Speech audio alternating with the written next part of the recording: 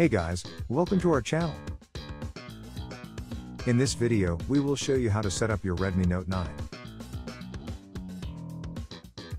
Before you can enjoy all the features of your Android phone, you will have to set it up properly, and for the Redmi Note 9, here's how you do it. First of all, turn your phone on. If it's the first boot out of the box or after a reset, it will immediately bring you to the setup page. You will be asked to choose the language your phone will use, so choose the appropriate language. In this tutorial, we will use US English. Once you're finished choosing the correct language, tap the small arrow to the right. Now choose the region where you will be using the phone. If the device is sold in the Philippines, then your region will automatically be selected by the system. But you can change it to other regions if necessary. Tap the small arrow to the right to proceed. On the next screen, you will be prompted to connect to a network. If you're currently in range of your Wi-Fi network, then connect to it. Once you're finished connecting, tap Next. On the next screen, agree to the user agreement and privacy policy, and then tap Next. If you want to insert the SIM card, you may do so. But you can continue with the setup without inserting it yet, and that's what we're going to do.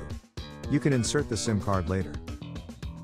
Your phone will then check for available updates. It will take several minutes to complete. After that, you will be prompted if you want to copy apps and data from your other Android phone. In this tutorial, we will choose Don't Copy. After checking some information, you will be brought to the screen where you need to enter your Google account. You're going to need to set up your account so that you can download and install apps from the Play Store. So enter your Google ID and tap Next. Now enter your password. If you've set up the two-step verification, then follow on-screen instructions to verify your account. After you've successfully logged in, follow on-screen instructions again to continue with the Google account setup.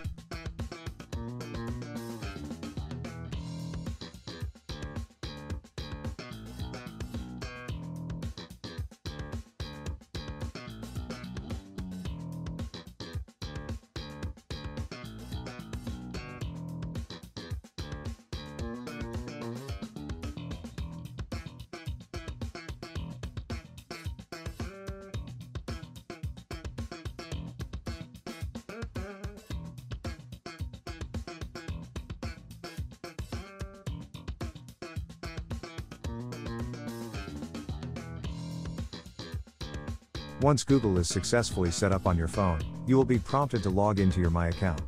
Let's just skip that one as you can do that in settings later. The final step is for you to choose a theme. So select one that best suits your style. And that's pretty much it.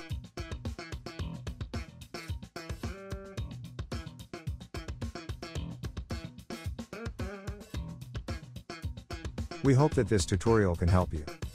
Don't forget to subscribe to our channel and make sure you enable the notifications so that you'll be notified when we publish new videos. Thanks for watching.